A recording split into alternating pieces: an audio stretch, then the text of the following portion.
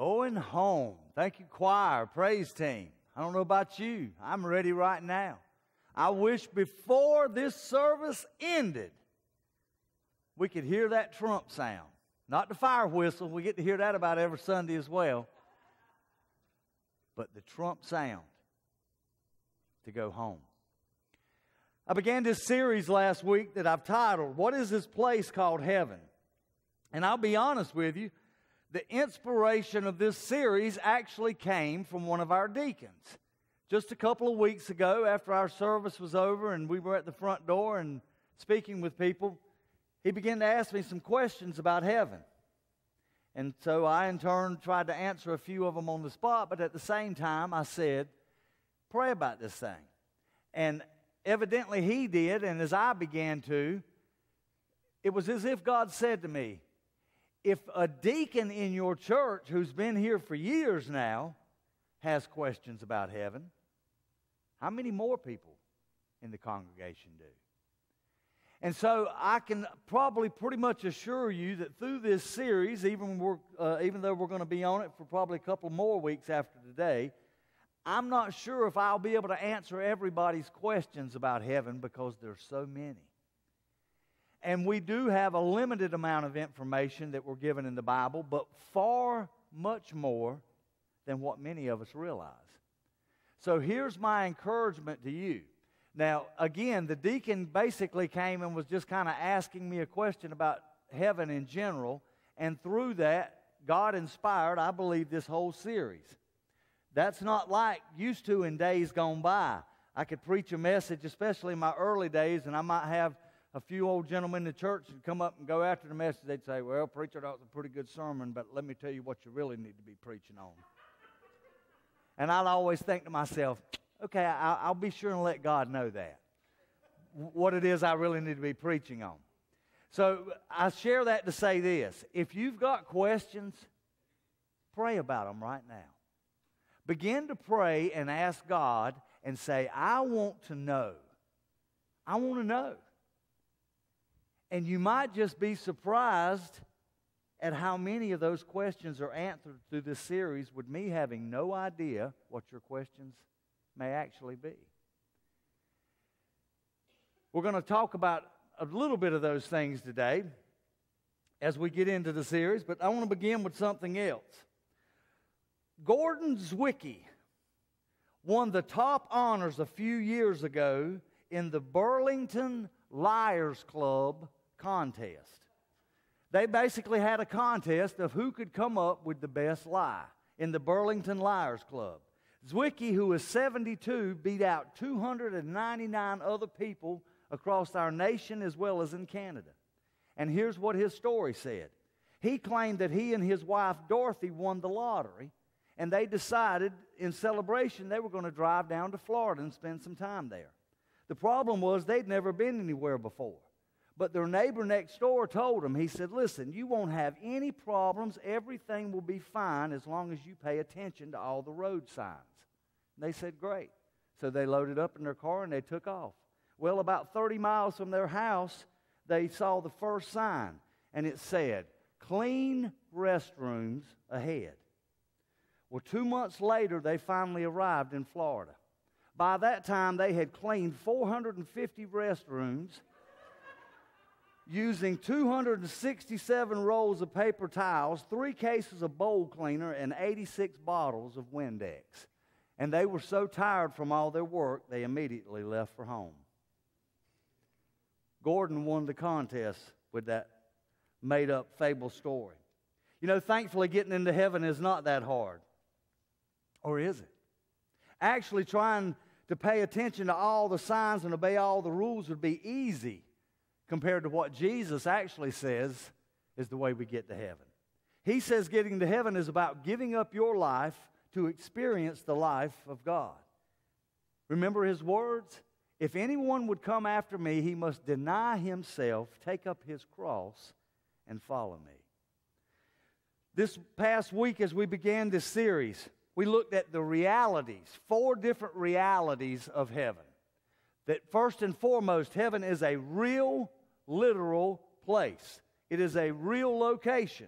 We also saw last week that God is going to make the earth new, and there's going to be a new heaven. But heaven, even as it exists currently right now, if you and I should pass before Christ comes back to make everything new, it's still a literal place. It's where all those who have died in Christ that we knew and loved that have gone on before us are there dwelling in the presence of God.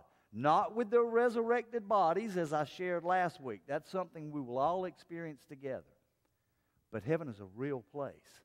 We saw last week also that there is a real presence, that God is there, that He is going to dwell among us. He is going to walk among His people. Now, does that necessarily mean that we'll see God every day? I'm not actually sure how all that'll work. But think about it right now. Think of it in the sense of this.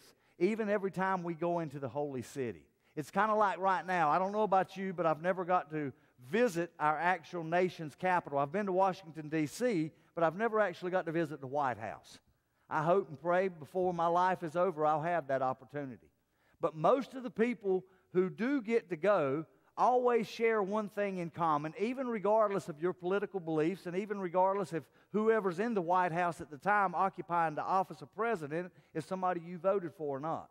While you're in there and you're on your tour, what you're hoping for more than anything else is just to get a glimpse. I hope I get to see maybe step out of the West Wing office and go down the hall and maybe even throw up a hand and wave. You're hoping you get a glimpse of the president, up close, personal, in his own house, the most powerful man and the leader in the free world. How much more so is that going to be true with God and heaven? Some days we may just see the Father. Other days it may just be Jesus. We don't know. But we do know that there's going to be a real presence there. We also saw that there's going to be real peace. Unlike you and I have ever experienced on earth, we only get glimpses and taste of it here. Our peace sometimes may last for 2 minutes.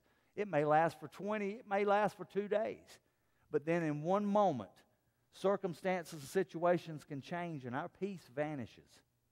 There's coming a day that that'll never happen again. No more death. No more pain. No more tears. No more mourning. What is God promising us? Eternal peace forever. And lastly, we saw that this heaven is a place filled with real people. People just like you and I. People that fell short and come up short and sinned, yes, but people who also believe that by the blood of Christ, as we have sang repeatedly this morning, that we've been washed clean. That by His red blood, we've been washed white as snow. And so, those are the 4 realities of heaven that we looked at last week. Today we're going to look at 4 of the glories of heaven. Take your Bibles and stand with me this morning. This is my Bible, the light unto my path. I believe it is the indestructible, inexhaustible, infallible Word of God. I am who it says I am. I can do what it says I can do. My mind is alert. My ears are open. My heart is receptive to receive God's Word. Today I will be forever changed. I will never be the same. In Jesus' name, amen.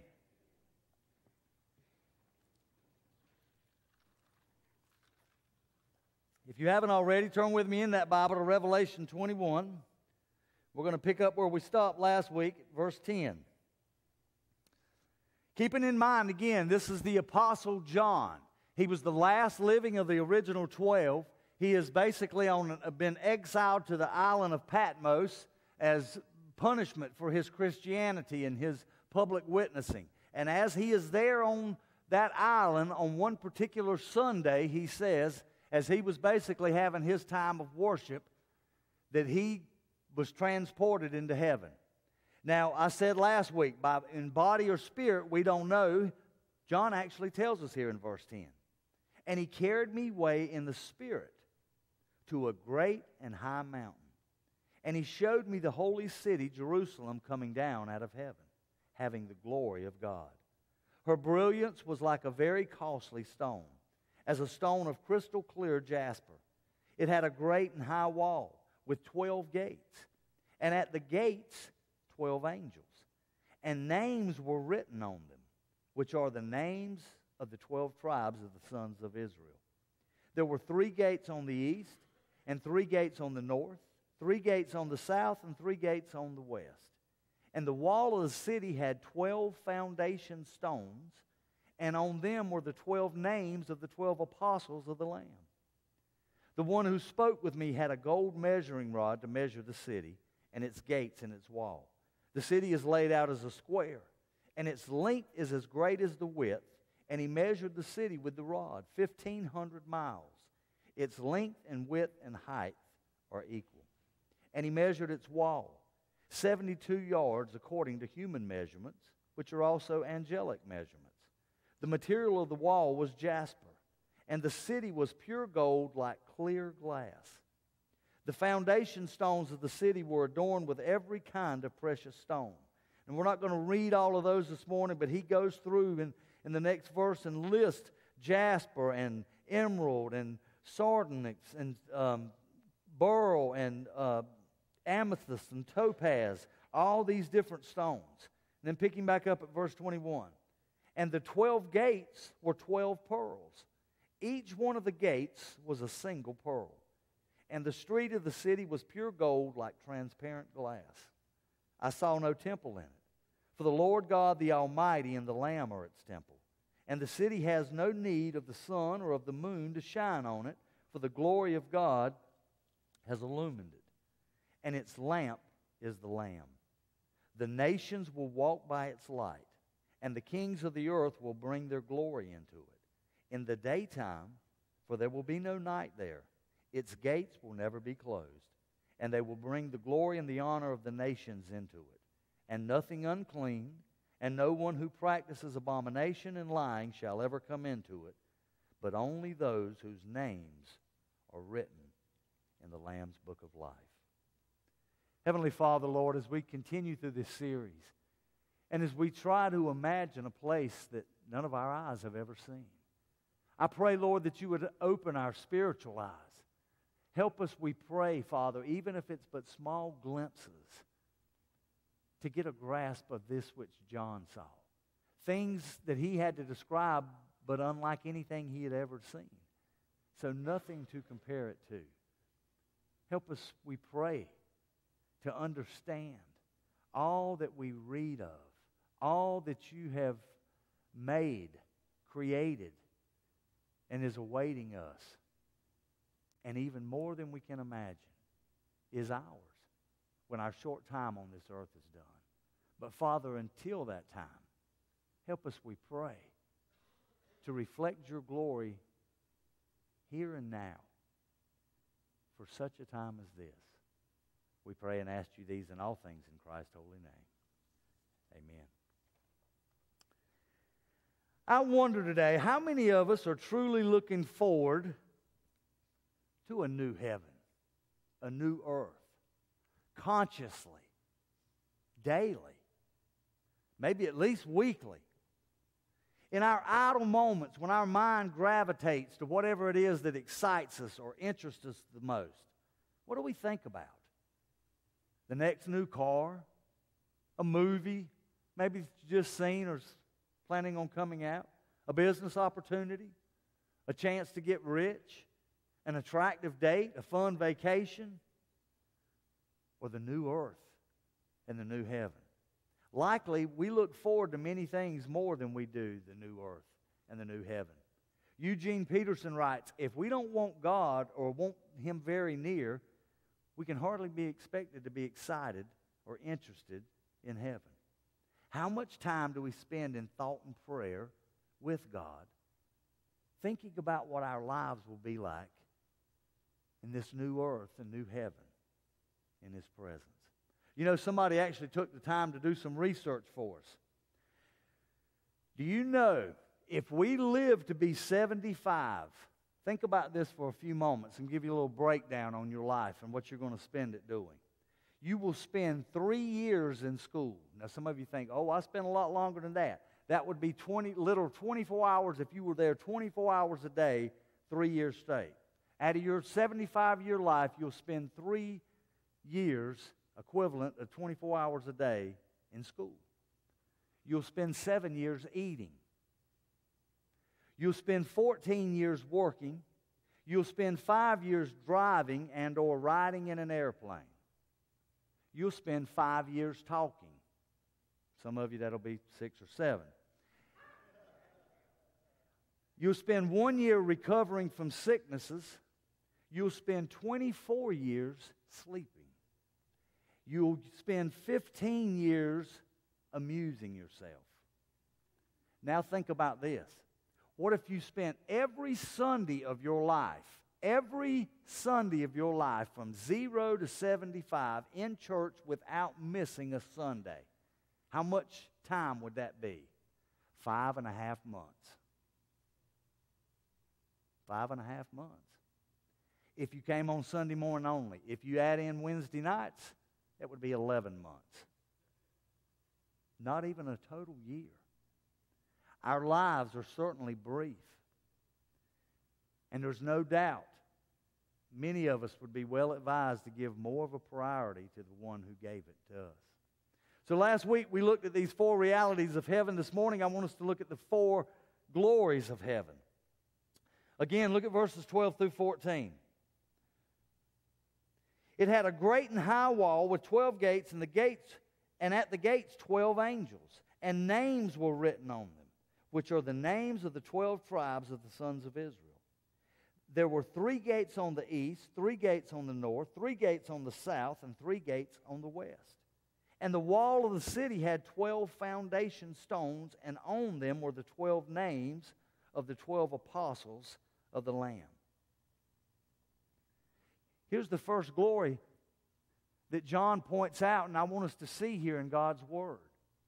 We're going to get to the city in just a moment. He begins by giving us a few brief descriptions of the city, but then he goes into this portion and comes back to the city in just a moment. The glory of the saints. The glory of the saints. Think about it. Any entrance into heaven out of these 12 gates is going to have one of the saints, one of the 12 tribes of Israel's name written upon it. Even when you see the city from a distance, and if you weren't here last week, I personally believe, and even more so today, and I'll talk about that a little bit when we get to it, that this new heaven that John saw coming down, this new Jerusalem, this city, is going to be suspended above the earth. It's going to be what would be known as a satellite city. Whether it hovers 100 feet over the earth, 1,000 feet over the earth, I'm not sure. I can't tell you. The Bible doesn't give us a distance. But I believe this heavenly, holy, New Jerusalem city is going to hover above the new earth. Keep in mind, the new earth is going to be recreated in perfection just as it was in the beginning, just as it was for Adam and Eve in the garden. But above this new earth is going to be, I believe, this holy city. So if you're looking at it from the earth and looking up at the city, you're going to see some of the glory of the saints. Their names, the apostles, are written in the foundation. If you know Jesus Christ and you get to visit the city whenever you should choose, you're going to be reminded of the saints every time you walk in any one of the 12 gates that you go through. Now notice it tells us that there are gates on the south, gates to the west, gates to the east, gates to the north. Why do we need all these gates to get into the city? Maybe these gates are going to be correlated with where you and I are from. See, when I walk up to one of them southern gates, I want to look at them angels and go, "Hey, Bo, how y'all doing today?"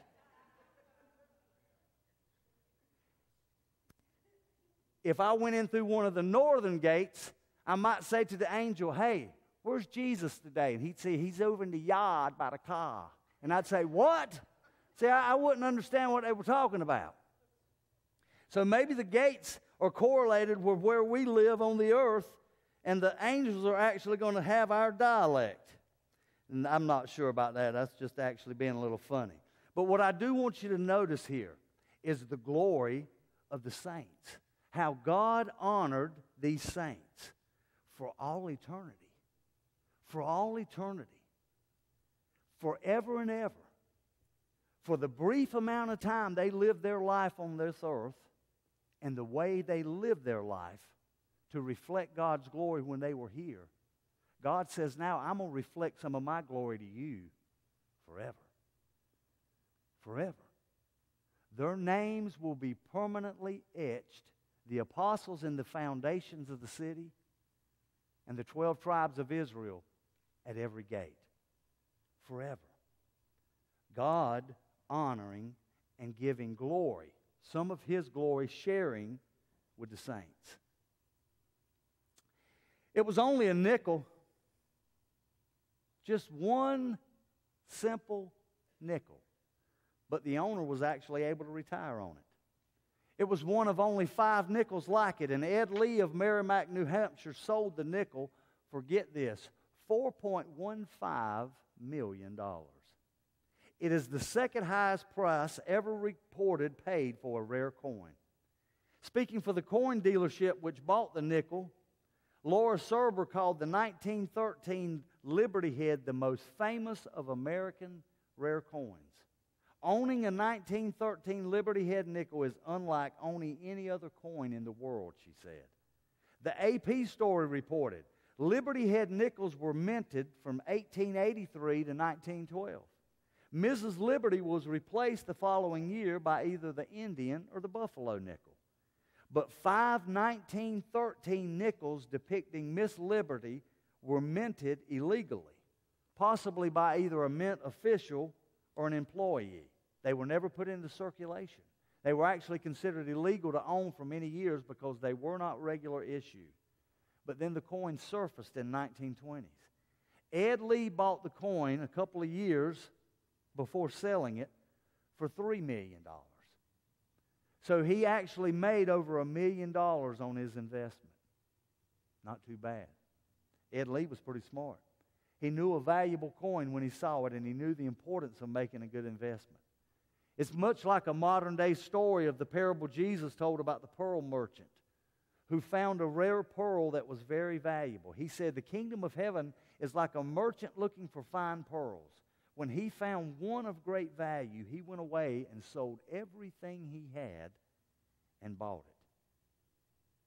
Dr. Jerry Vine said, before you can expect to get into heaven, heaven has got to get into you. The glory of the saints.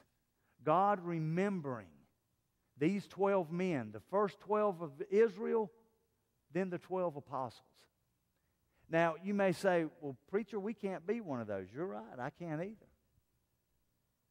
But you see, I believe God is going to honor those who honored Him for all eternity in some way in this city as well.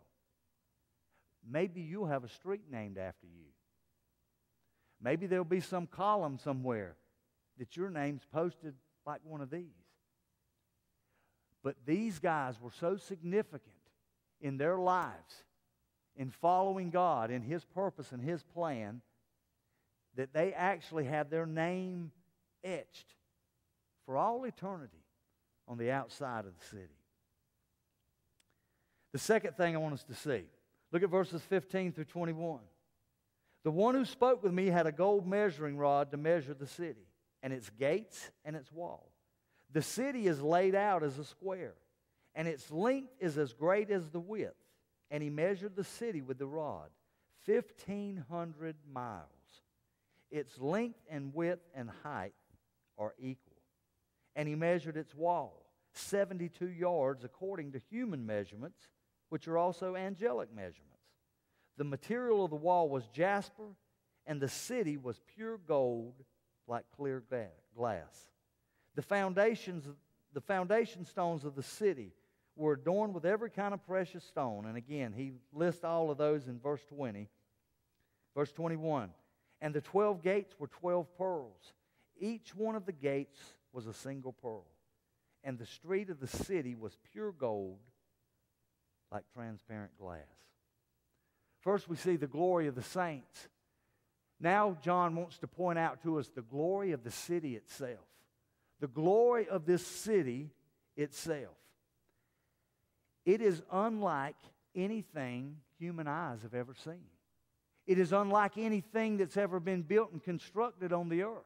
When you really begin to study the details in some of these words in the original language, the first thing you realize is these 12 foundation stones that it's talking about that makes up the foundation of the city appear to be to John one single stone. So even if it's topaz, it's a topaz stone that's 1,500 miles long, 1,500 miles wide. Now, the foundation isn't as tall as the city, so it's not 1,500 miles high. But people I've often heard before and say the question of, in God's house, Jesus said, in my Father's house are many rooms. How are we all going to fit? If all these people from all the generations and all the believers, how are we going to fit? We can't even right now wrap our mind around the size of a city such as this. 1,500 miles long, 1,500 miles wide, 1,500 miles high. I promise you, just as the ark held all the animals with room to spare, this city's going to have plenty of room to spare. Plenty of room to spare. But it's unlike anything that's ever been created, unlike anything that human eyes have ever seen before. Notice he says not only the 1,500 miles, and he measured its wall, 72 yards. The thickness of the wall is almost the length of a football field. That's 100 yards. That's how thick the wall is. In other words, anyone can be up on top of the wall. Even the top of the wall itself may be a passageway like they were in days gone by.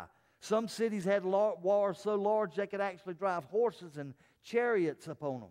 But 72 yards, almost the length of a football field. And John says this is according to our measurements, which are actually the same ones the angels use. And then he tells us that the material of the wall was jasper and the city itself was pure gold, but yet like glass. Evidently a gold so clean, so pure, so refined that to John's eye, and I'm sure in all its brilliance and gleaming, and it almost appeared transparent. And then he tells us that even in these foundation stones were all these the 12 different stones of the gem world. And then the 12 gates, 12 pearls, each one of the gates was one single pearl. Can you imagine? Can you imagine the size of the clam that they came out of? But a pearl, a humongous pearl, every one of the gates. See, our mind has never seen anything. The earth has never seen any kind of city that bears the glory of this city. C.S. Lewis was right. He said there are better things ahead than anything that we'll leave behind. This city is unlike anything that's ever been seen on the earth. Charles Spurgeon, who's the great English Victorian preacher, wrote about the death of a friend of his, Richard Baxter, who was the great Puritan preacher. But Baxter lay dying, and some friends came to see him. And they all asked him what we all ask at times like that. They said, "Brother Baxter, how are you doing?" And he was weak and obviously near death, but with great effort he answered. And here's what he said: "I am almost well. I'm almost well." Spurgeon explains, death cures. It is actually the best medicine. For they who die not only are almost well, but then healed forever. Death to the saints is not a penalty. It's not destruction. It's not even a loss. It's a gain that our tiny human minds can barely comprehend. And when we see this city, when we lay eyes upon this city, I believe that we're going to stand there in awe for quite a while. How's all this going to work? Now, again, some of this I'm going to share with you is my personal belief and my personal opinion based on 25 years of reading and studying this book and my personal relationship with God. Some of it I can't show you verbatim in His Word. Some of it I can give you some hints to where I come from my beliefs. But I believe In all eternity, when everything is made new, as we began in chapter 21 last week, when John saw the new earth and this new heaven, that people are going to once again live on the new earth just as we do now. As I shared last week, there was nothing wrong with God's plan originally. His plan was perfect, just as creation was. It's us, the people, that messed it up. So I believe people are going to live and function and walk all over the earth again. Whether we'll live in cities, exactly how things will be, I don't know that for sure. But then above the earth is going to be this holy city, this satellite city. And it's not somewhere that we're going to live and dwell forever. It's somewhere that we're going to visit. It's somewhere I believe that as saints and born-again believers, we're going to have the right to go anytime we want to. Yes, we're going to be living our life and doing whatever it is God has us to do on the new earth. But anytime we feel like it, we can say, hey, let's go to the city. Or I'm going to the city tonight. I'm going to see the Lord tonight. I just want to go to the city. I want to hang out there. How long are you going? I don't know. How long are you going to stay? I don't know. You're in eternity. 100 years. What's 100 years when you're in eternity? But I believe that we'll have the right to go to this city. But even those living on the earth, when they see the glory of this city, as we're going to read in a few moments, it's actually going to light up the earth. There won't be a sun or a moon any longer. It's going to be this satellite city and God's glory emanating from this city that lights everything up. So John points out the glory of the saints. Then he points out to us the glory of the city. Notice next, verse 22, and I saw no temple in it, for the Lord God, the Almighty, and the Lamb are its temple. You want some good news tonight? You ain't got to go to church in heaven. You ain't got to go to church no more. You ain't got to never listen to another sermon again. You don't even have to pray. Why? You're going to be in the presence of God. If you've got a request, you can walk up to Him and say, Lord, I need to talk to you about something. Tell me. He already knows what it is before you tell Him. But you won't have to get on your knees and go in your prayer closet or come to an altar. You won't ever have to listen to another sermon. There's not going to be a temple, not going to say meet you at church on Sunday. The whole city, in a sense, because of God the Father and God the Son's presence there, is going to be the temple, the tabernacle, the church. It's going to be a place of continual worship then, even as it is now. Listen, as we're sitting here right now, kind of somewhat quiet and somber, there's a party going on in heaven. The Bible says that there are angelic creations surrounding the throne of God who never cease to praise Him. There's a party going on right now. They're praising, they're worshiping. And if somebody's just gotten saved somewhere, the volume level just went up another notch. The glory of the saints, the glory of the city, and the glory of the Father and His Son.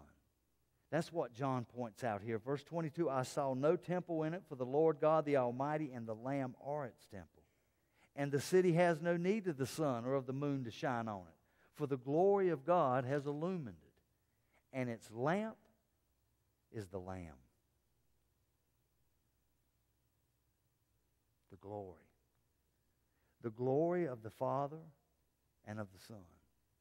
And we're going to be able to see that they are one. Look the same, speak the same, act the same, love the same, but yet two distinct personalities. And then finally, look at verse 24. The nations will walk by its light, and the kings of the earth will bring their glory into it. In the daytime, for there will be no night there. Its gates will never be closed. Before we look at the last glory, let's stop right there for just a second. Anybody in here ever had one of them nights before? It wasn't a 12-hour night. It was a 24-hour night. Or maybe a 48-hour, because it felt like it went on and on and on. Maybe because of someone's sickness. Maybe because you were by yourself and you heard a noise in the middle of the night and you were afraid. And all you could think about and wait for was just, if the sun will just come up. If the sun will just come up, everything will be all right. John says, listen, in this new city, you ain't never got to worry about the sun coming up. Because number one, there's not going to be a sun. This new city, as well as I believe the new earth, is going to be illumined by the glory of God the Father and God His Son. So we won't need the S-U-N sun, nor the moon. But He said there won't be any night there. There won't be any night. Think about all the things, just as we talked about last week, that the seas represent. Fear and division and the unknown and the storms. In so many ways, darkness does the same. That's when the majority of crimes are committed. That's when most terrible things happen, is in the night. John says there's no longer going to be any night. That the gates will never be closed during the daytime, but there's not going to be any nighttime. So what does that mean? The gates are always open. The gates will never be closed. For those who are in Christ, we will never be denied the access to this city. Anytime, anywhere we may be on the new earth that we decide to go, we'll be able to. Finally, the nations will walk by its lights. The king of the earth will bring their glory into it in the daytime, for there will be no night. Its gates will never be closed, and they, us, will bring the glory and the honor of the nations into it. And nothing unclean and no one who practices abomination and lying shall ever come into it, but only those whose names are written in the Lamb's book of life. Finally, we've got the glory of God's people. The glory of God's people. Notice it says the kings of the earth, and that's why I'm telling you there's going to be organization and civilization even as we know it now, not exactly as we know it now, because it will be perfect. It will be absolutely perfect. Anytime, wherever you live, and the king that rules over your jurisdiction, you can guarantee that any law or anything he enacts is going to be perfectly right, perfectly just, perfectly honest, and people will be pleased with it. It's a great reflection of the kind of king that David was. When you know and read and study, and yes, we all know about David's sin with Bathsheba, but when David was in his prime, serving God as his king, the people loved him. The people basically adored him because he was such a good man, a compassionate man, a righteous man. They knew anytime they went to their king that, number one, he was going to help them with their situation, and as their king, he had their back. He was going to watch over them, protect them, keep them, and cry out to God for His blessings upon them. That's the kind of kings that are going to be on this earth. And John says that not only the kings are going to bring their glory into it, but God's people. And they, verse 26, will bring the glory and the honor of the nations into it. That's you and us. Now, before we get into talking about how we bring God's glory into the city and what that means, let me answer a couple of those questions that some of you may have. Will we know who people were in our life when we get there? When we get to heaven, will we know who our wife and our father and our mother, brother, sister, cousin, school teachers, Sunday school teachers, etc.? Absolutely. Absolutely you'll know who they are. How do we know that? Well, here's how we know, at least in part. You remember when Jesus took 3 of the disciples and went up on the mount, and He was transfigured before them? Basically, He began to glow. The Bible says that His glory shone around them. And Moses and Elijah appeared and began to talk to Him. Well, the first thing you recognize when you read that story is that the disciples knew instantly who Moses and Elijah were. Jesus didn't turn around and go, hey guys, by the way, let me introduce you real quick. This is Elijah right here. And they knew. They knew who he was. Now, how did they know that? It could have been Noah. One of them guys could have been Abraham. One of them guys could have been Jacob or Isaac. But yet they instantly knew who they were. In the same way, you and I are going to know who everyone is. You're going to know who your mother, your grandmother, the Sunday school, you're going to know who everyone is. And you're going to be able to remember all of them. Now, understand also, we will not have relationships there like we have. The Bible says we will not marry and be given in marriage. And I've had people ask me before, especially wives whose husbands have gone on and vice versa. Am I going to know my wife, my spouse? Are they going to know me? Yes, absolutely they are. But you're not going to live together again as husband and wife forever. And here's the other part that we right now can't really comprehend and understand because of the effects of sin and the fact that our love is incomplete. Right now, God loves everybody exactly the same. It doesn't matter who it is, what they've done, His greatest saint that may be serving Him on the face of the earth, whoever that may be right now. God loves them exactly as much as He loves Patty, as much as He loves Victoria. It's equally the same. When our love is equally the same, even though we know who all these people are, it's really not going to matter. It's not going to matter that this was my mother, because you're going to realize I love Tammy just as much as I love my mother.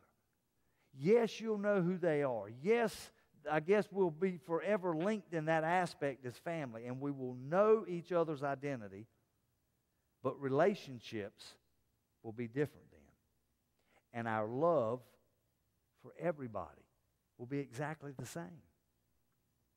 Now, John says that they brought God's glory into the city. What does this mean?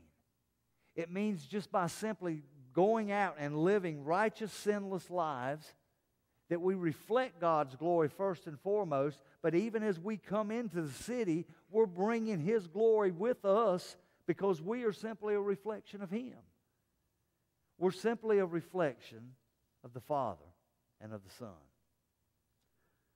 Again, sharing a little story from Charles Spurgeon. He told a story about King Cyrus, the man who conquered Babylon and freed the Jews from captivity. And there was a visitor who was admiring Cyrus's garden. And he said, "Oh, King, you have no idea how much pleasure it gives me just to spend time here in your garden." "Oh," said Cyrus, "but you have not so much pleasure in this garden as I have.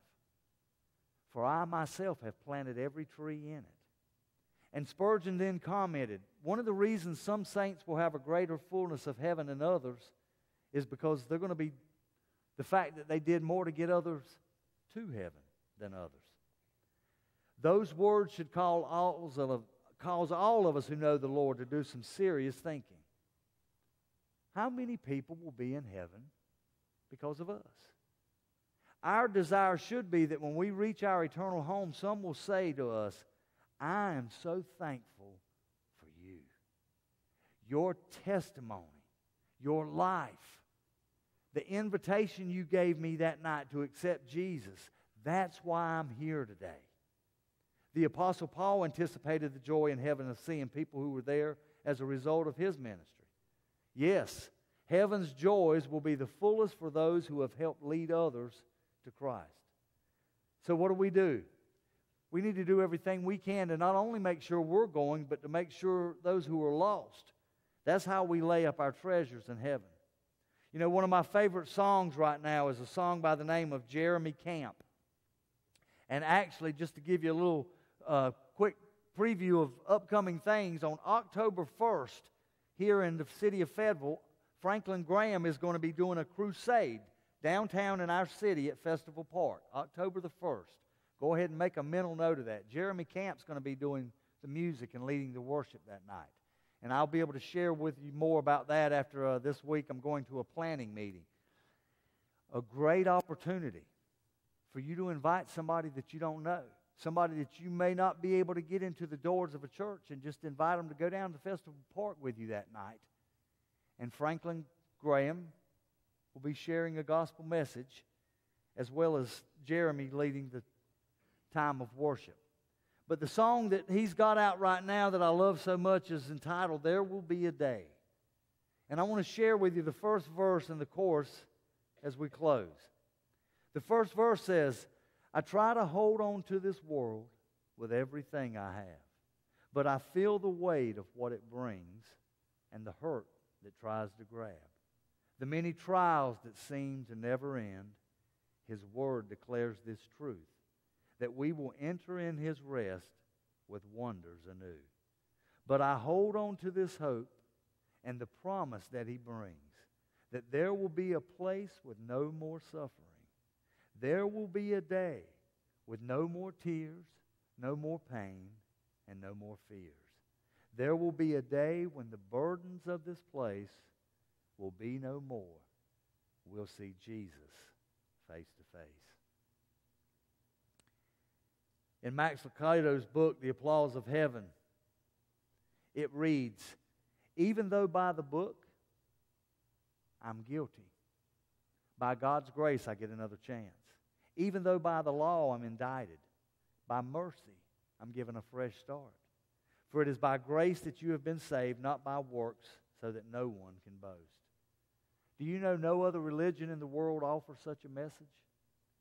All the other religions demand the right performance, the right sacrifice, the right chant, the right ritual, the right seance or experience. Theirs is a kingdom of trade-offs and martyrdom. If you do this, God will give you that. And you know what the result always ends up being? Either arrogance or fear. Arrogance if you think you've achieved it, and fear if you think you haven't. The kingdom of God and of Jesus Christ is just the opposite. It is a kingdom for the poor. A kingdom where membership is granted, not purchased. You are placed into God's kingdom. You are adopted. And this occurs not when you do enough, but when you finally admit that you can't do enough. You don't earn it, you simply accept it. And as a result, you serve. Not out of arrogance or fear, but out of gratitude. You know, all heaven is interested in the cross of Christ.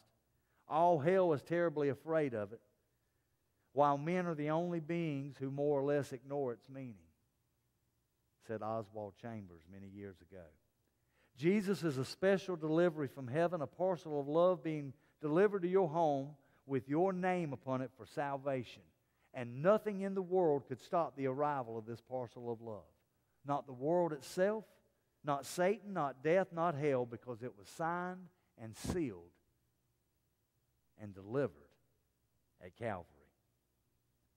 But do you know one thing that has to happen? Even when a special delivery arrives on our doorstep,